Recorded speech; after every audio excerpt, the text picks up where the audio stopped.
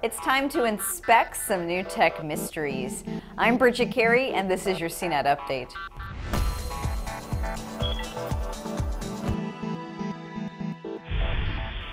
There's a new twist in the mystery of Google's floating showrooms. Google is reportedly scrapping one of its secretive barges. It was supposed to be some sort of retail space to show off Google's new technology, like Google Glass and self-driving cars. Google built a 4-story structure made of 63 shipping containers, and it's been sitting in the Portland harbor since October.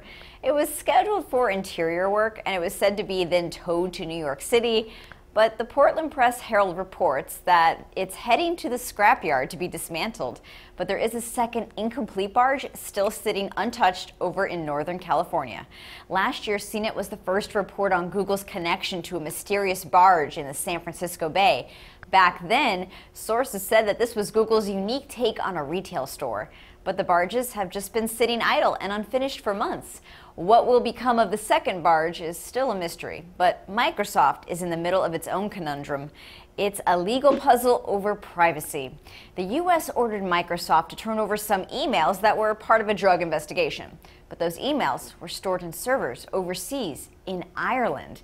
Microsoft argued that the U.S. can't issue a search warrant for information outside of the U.S., but a U.S. court has ruled that Microsoft is an American company, and that means that it needs to follow U.S. laws, even for data that it stores in other countries. But this goes directly against European Union laws, which would require an Irish search warrant because the email and the server are in Ireland. This is going to be messy to sort out. Microsoft is still fighting this in court, and other countries may not want to work with American headquartered companies if there are any doubts about data protection laws and privacy. And that's not the only tech riddle. Hewlett-Packard is teasing a new smartwatch.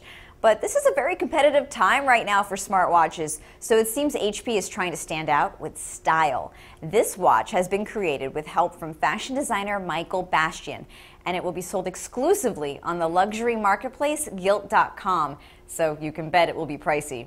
We don't know what it'll be called or what makes it tick, but it will work with both Apple's iOS and Google's Android operating system, and it's going to launch sometime in the fall. This round design will compete against Motorola's Moto 360 Android Wear watch, which many say is the most stylish smartwatch out there. That's your tech news update, but we always have more for you to check out at CNET.com, and you can stay updated by subscribing to the podcast, and I'll keep you tech savvy on Twitter. From our studios in New York, I'm Bridget Carey.